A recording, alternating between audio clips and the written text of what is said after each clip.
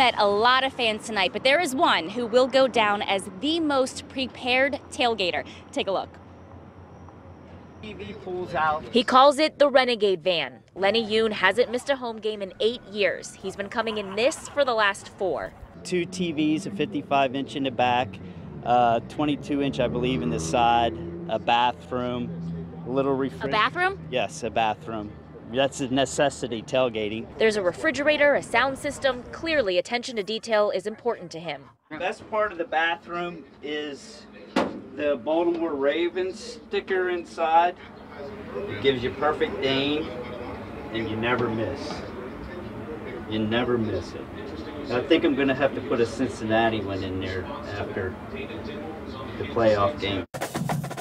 From tailgating veterans to first-timers. Just all the excitement. I wanted to see the drum line and just the excitement of a football game. I love it. We ready. Go Steelers!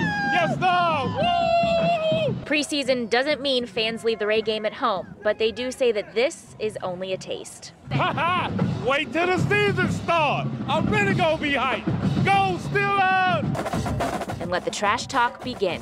Because we're going to flush them this year. We're going to flush them. They're going down. Now, if you were outside at all tonight, you know it's not the most comfortable of nights. It's really hot. It's really sticky.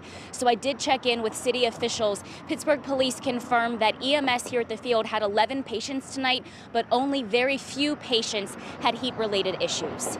Live outside of Heinz Field, I'm Kelly Brennan, Pittsburgh's Action News 4.